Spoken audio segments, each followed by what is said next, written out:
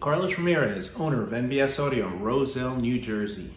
This is part 2 of the video. I'll leave a link to part 1 in the description below.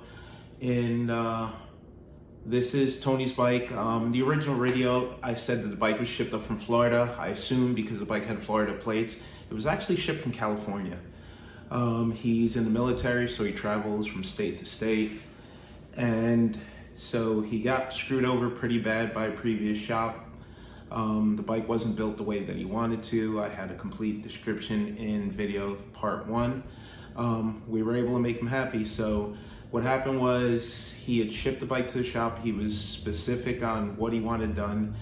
They used all high quality equipment, but he didn't want anything in his tour pack. They drilled holes in his brand new tour pack, mounted the amplifiers in the tour pack. When he told them that's not where they wanted it, they left his tour pack full of holes and then moved the amplifiers into the saddlebags. He did not realize the amplifiers were in the saddlebag until he took delivery of the bike. The bike had been shipped to the shop and it was shipped back to him. So he was very upset that one saddlebag was completely full of amplifiers. So he had amplifiers in the fairing, amplifiers in one saddlebag. It's not what he wanted. So he shipped and on top of everything, he didn't like the way the bike sounded. So he shipped us the bike from California to New Jersey. We went over the bike and figured out a bunch of mistakes. They sold him mid-range drivers instead of mid-bass drivers to the bag. That's why the saddlebags weren't making any bass. They ran like 4,000 watts worth of amplifiers off a stock battery. So of course the bike couldn't provide the right amount of power because a factory battery is only good for a few hundred watts.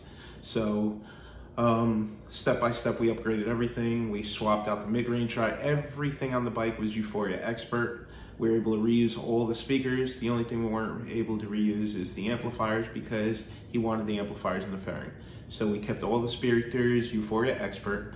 The carbon mid-range we swapped out for a set of carbon mid-bass in the bags. We changed the mounting rings in the bags to allow the extra travel of the larger mid-bass drivers. We opted to go with a Sound Digital evox 1200.4 to run all the mids and a Sound Digital evox to 1600.1 to run the 8-inch mid-bass drivers. Ran a doobie bass knob in the front so he can have the clipping indicator up front and control the volume of his mid-bass drivers from the front of the bike. The DSP that they used was rather large, so we needed the space, so we scaled the DSP down to an HK mini DSP. So now all the amplifiers, DSP, everything neatly fits in the fairing. Euphoria mid-range, carbon, coax in the fairing. High power Euphoria xpert carbon 6x9s in the lids, and 8-inch carbon mid-bass drivers in the saddlebags. Rewired the bike with Stinger wiring, and she's good to go. Check out the way it sounds. He's completely happy with the way it sounds now. He's able to enjoy the bike. His tour pack is completely empty. Saddlebags only have one mid-bass driver in each, and all the amps are in the fairing. It's what he asked for from the beginning. So thank you for trusting us with your build, and it came out awesome. Glad you're happy. Check out the video of how she sounds. There's going to be a link in the description below of part 1 to the video.